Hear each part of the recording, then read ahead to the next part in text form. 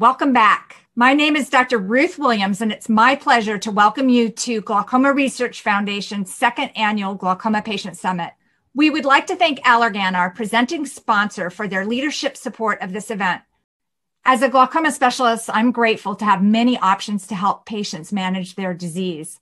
Having new and effective treatments and diagnostic tools are the direct result of years and years of dedicated research. While today's summit focuses on patient education, we also wanted to provide an update on promising research programs that provide hope for a future free from glaucoma. Dr. Jeffrey Goldberg will now highlight some of the most encouraging initiatives in glaucoma research. Dr. Goldberg received his Bachelor of Science degree from Yale University and his medical degree and PhD from Stanford University. He did his clinical training in ophthalmology and then in glaucoma at the Bascom Palmer Eye Institute. He is currently professor and chair of ophthalmology at the Byers Eye Institute at Stanford University. Dr. Goldberg was a principal investigator of Glaucoma Research Foundation's Catalyst for a Cure biomarker initiative and now serves as a scientific advisor to the newest Catalyst for a Cure consortium focused on vision restoration. Please welcome Dr. Jeffrey Goldberg. Well, thanks very much to the Glaucoma Research Foundation. It's a real pleasure to participate in the Patient Summit. And they've asked me to talk about some of the promising research that we have on the horizon, and particularly about the path to a cure. As we all have learned now, retinal ganglion cells and their fibers, their axons in the optic nerve, are what degenerate in glaucoma. And that's really what we need our new therapies to address, is that degeneration. And in particular, the issue is that there's no retinal ganglion cell neuronal regeneration or replacement as these cells degenerate after optic nerve injury, as occurs in glaucoma.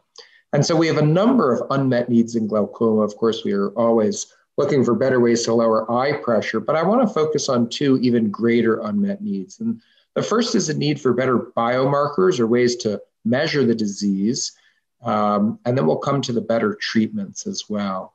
So we really need better ways to measure the risk a patient will have, diagnosis, do they have glaucoma? What's the risk of progression? Are they going to get worse? We need better ways to predict and therefore then to prevent these in our patients. And I was really privileged to be funded by the Glaucoma Research Foundation, which brought together the Catalyst for Cure biomarker initiative starting in 2012. And this really brought together scientists with expertise in advanced imaging and neurobiology of the eye and optic nerve, as well as bringing clinical ophthalmology knowledge to the table. And my collaborators, Alf Dubra, Andy Huberman, and Vivek Srinivasan are all pictured here. It was a fantastically productive period, I think, for all of us, and we're all very grateful to the Glaucoma Research Foundation for that. The real question that we wanted to address in this biomarker initiative was, how do we measure disease before it's too late?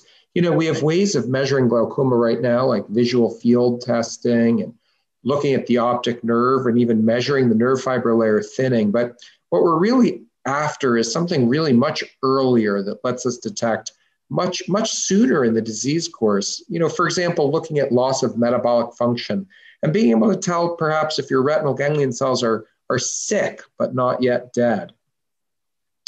Alf Dubra, using a really amazing technology called adaptive optics, figured out how to non-invasively image all the different parts of the retinal ganglion cells in human patients. This is non-invasive imaging in vivo in the living patients. Here's some of his pictures imaging the axon fibers coursing across the surface of the retina. And the little moving, flickering lines that you see, those are the tiniest little blood vessels and capillaries that are feeding the axons of the retinal ganglion cells. And being able to peer into the human retina with this level of resolution is just, it's unprecedented and really opening up new venues, new ways to look at disease.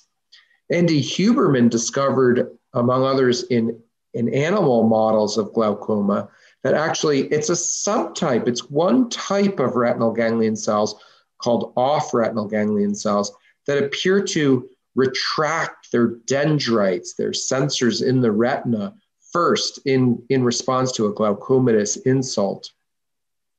And Vivek Srinivasan in our group took advantage of this information to develop some high definition retinal imaging using OCT, and in fact using visible light OCT, to image what's called the inner plexiform layer of the retina. That's where the retinal ganglion cell dendrites live. And we're now starting to measure this move to measuring this in glaucoma patients to see if this could be a really amazing new biomarker for glaucomatous progression. Working with Tony Norsha, a professor in the psychology department at Stanford, he's actually pictured here wearing this hairnet of recording electrodes. It allows us to do what's called a visually evoked potential. And this is a new kind of visual field test where we're actually measuring the different subtypes of retinal ganglion cells in human patients, in our glaucoma patients, not just in animals anymore. And this has been a really amazing step forward. And we've already made some really neat progress in this collaboration. What we found is that the visually evoked potential can differentiate between the retinal ganglion cells and visual pathways that are dedicated to telling you when the lights turn on versus the ones that are in charge of telling you when the lights turn off. And it turns out that normal people who don't have glaucoma have a faster response to the turning off of a light than to turning on. It's called an off-biased response. But it turns out that that off-biased response is lost in glaucoma patients. And this is very exciting because this could be both a really early marker, but also a really sensitive marker for glaucoma progression. And again, our ability to predict glaucoma progression, it's so important right now. So we're implementing these technologies now in our glaucoma patients at Stanford and offering to any of our patients who come see us at Stanford, if they want to get some of this advanced imaging and advanced measurement of their glaucoma function, these are some of the new tests that we can give them. Now, the other thing that these new tests are allowing us to do is do a better job evaluating new treatments. And in particularly, we have a particular need for better treatments that go beyond eye pressure, beyond IOP. And these are called neuroprotection, which means how do we keep the retinal ganglion cells alive, even in the face of the insult of glaucoma and the associated pressure, et cetera. So that's neuroprotection. Regeneration is if we've injured the optic nerve, how do we get that to regrow or even replace the optic nerve and the retinal ganglion cells, for example, with stem cells to replace those cells that have died off in the disease. And finally, a new concept that we've really been trying to bring to the fore is that of neuroenhancement. How do we develop treatments that take your sick retinal ganglion cells and give them a booster shot so that they could function better and restore and protect your vision that way? And we know that there's a window of opportunity in our human patients with glaucoma in between injury and cell death that we could give such neuroenhancing or neuroprotective treatments. So for example, the eye pressure is raised early in the disease, and then there's all sorts of metabolic dysregulation happening in the retinal ganglion cells and their axons and dendrites. The axon actually gets physically damaged at some point. It's only much later that the retinal ganglion cells actually die in glaucoma. And so that's our window in between injury and death to give neuroprotective or neuroenhancing treatments, or after retinal ganglion cells die, perhaps stem cell therapies to replace those missing ganglion cells.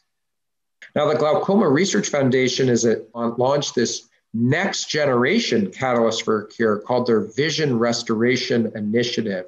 And for this, they've brought together 4 new scientists to collaborate together. And they're shown here. And I'll just briefly introduce the amazing work that these 4 are doing. now that they're funded by the Glaucoma Research Foundation. Yang Hu, who's an assistant professor in my department of the ophthalmology department at Stanford, has developed an animal model that more closely mimics human glaucoma, both the rise in pressure, but also the ability to lower pressure. And even when you lower pressure, you still see damage. And boy, don't we have a lot of patients who have that issue even today. And here in the left, some of these red dots, these are the retinal ganglion cells in mice that are degenerating in this glaucoma mouse model compared to all the numbers that are there in the normal mouse.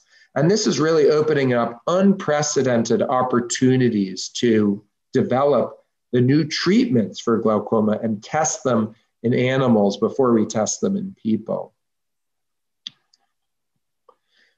Xin Duan is an assistant professor in the Department of Ophthalmology at UCSF, and he's doing amazing work identifying the regenerative factors for the different subtypes of retinal ganglion cells. And I mentioned that we're already detecting that in human patients with glaucoma, different retinal ganglion cell subtypes seem to die off or degenerate first in the disease and others later in the disease.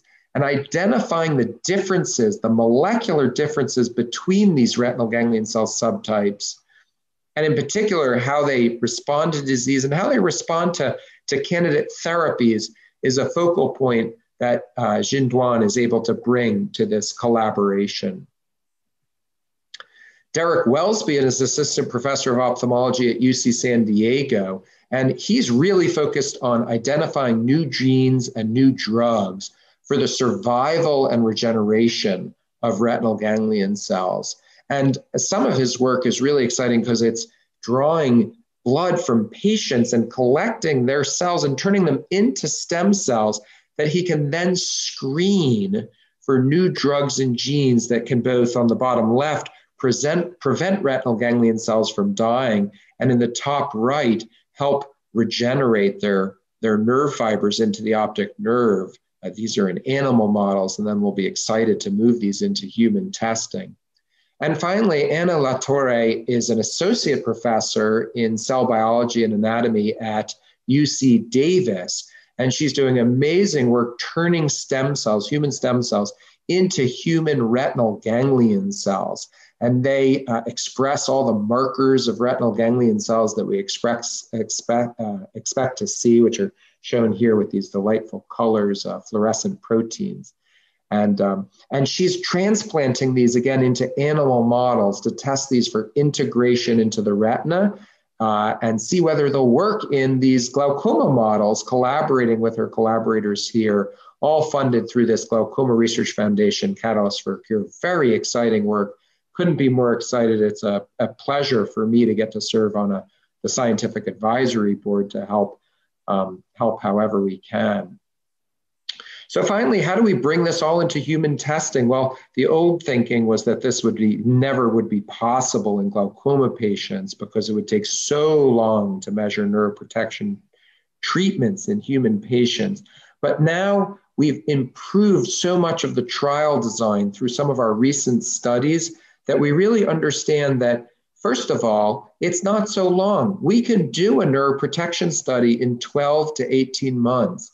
And in part, that's facilitated by selecting rapidly progressing patients and clustering the visual field testing to hedge against variability in the testing.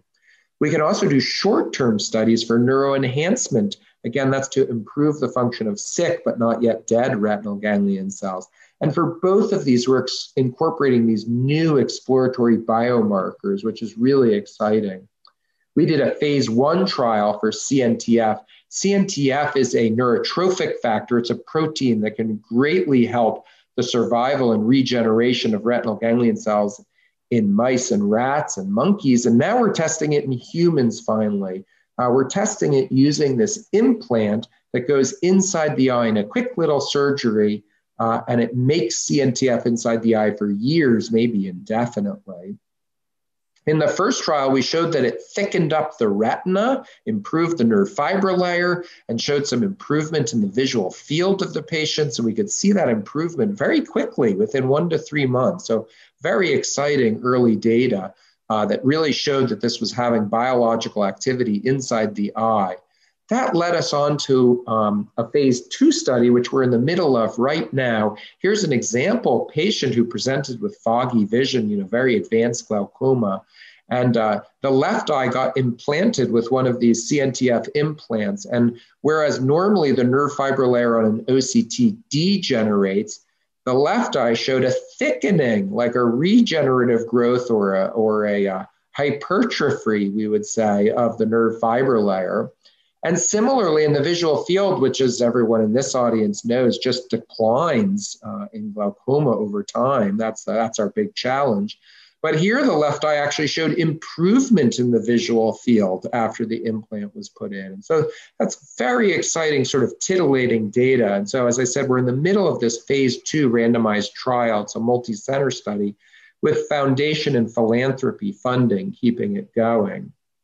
We're also testing other new therapies. There's a new antibody therapy that protects the optic nerve. It's called ANX007. And we've just completed a phase 1B randomized controlled trial of this same drug in our human patients. And we were able to show that by 1 month, it completely blocked this bad protein that it's supposed to block called C1q. Completely blocked it by a month later. And so very exciting, showing that this antibody is working biologically. And now we'll get ready to test it in human patients with eye diseases going forward. So we're doing a lot of clinical trials with patients at Stanford. We've completed a couple of trials on nerve growth factor, and I just mentioned that anti-C1q antibody. We've got a couple of trials in progress, a virtual reality trial using visual stimulation, and the CNTF trial that I mentioned before. We're getting ready to start even more trials for our glaucoma patients at Stanford, looking at extra oxygen. We're trying to get an international trial set up on vitamin B3, and we have other trials coming up the pipeline. So it's a very exciting period. We're definitely on the right path here. We've shown now that neuroprotection and neuroenhancement therapeutic candidates can be studied in our glaucoma patients. And we're now merging this therapeutic testing with this biomarker exploratory endpoints to cross-validate. And I think that vision protection and vision restoration in glaucoma with all of this testing is very much in our sights. So with that, thanks very much for your attention and definitely enjoy the day. Thank you, Jeff. We are so encouraged with the progress of glaucoma research.